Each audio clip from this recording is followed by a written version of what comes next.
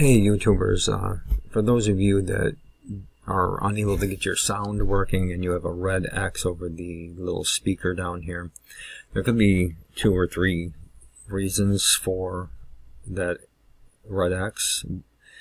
One way to solve the issue is to right click, go back to click on playback devices, and here for speakers you can right click on it, click enable, and then you can configure, click test, click stop your test. You should hear a sound at that point, and then click next. I usually click front, left, and right, click next, and then finish. And then you should have your speakers back, and the red X should be gone. If that doesn't work for you, it could be that you do not have the device configured, so you may not have the drivers installed for your sound card. Or you just don't have your speakers plugged in the right port, or something along that line. But let's assume that your drivers aren't working. You can click start, right click on computer, go to properties, and then click device manager. And then in here you're probably going to see an exclamation mark, which means that a driver is missing, but it would probably be under sound, video, and game controller. So you would see something underneath here that would be missing. And I'm going to use this for an example. This is obviously not a sound card, but if you right click on this and you click update driver, and then here click search automatically, it'll search online and your computer for the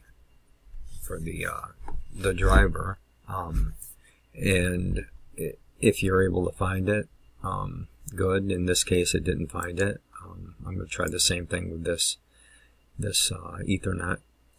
I'm going to click update driver, click search automatically online, and this would be one of the ones that I'm going to guess would probably be more likely to be found than others.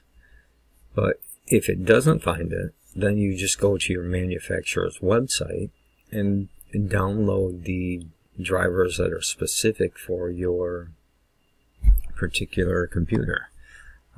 In my case, I could click start, type in system information, and when this pops up here, just click on it, and right here it'll tell you, the system model, and all the stuff that you have in here. But the system model right here, yours would probably be more like an HP or something.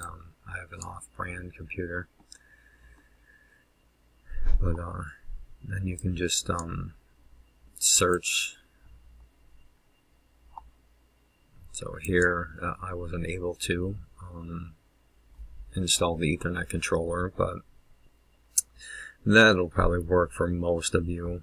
But I would basically have to go to the manufacturer and download these drivers. But that's just to give you an idea of what you can do to fix the problem. A lot of times it's just right down here, right click.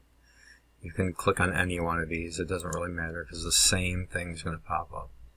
Microphone, playback devices, sounds, communications. But most of your answers will be right there. But if you have any questions, just leave a comment below, and I'll be more than happy to answer any questions. All right, thank you.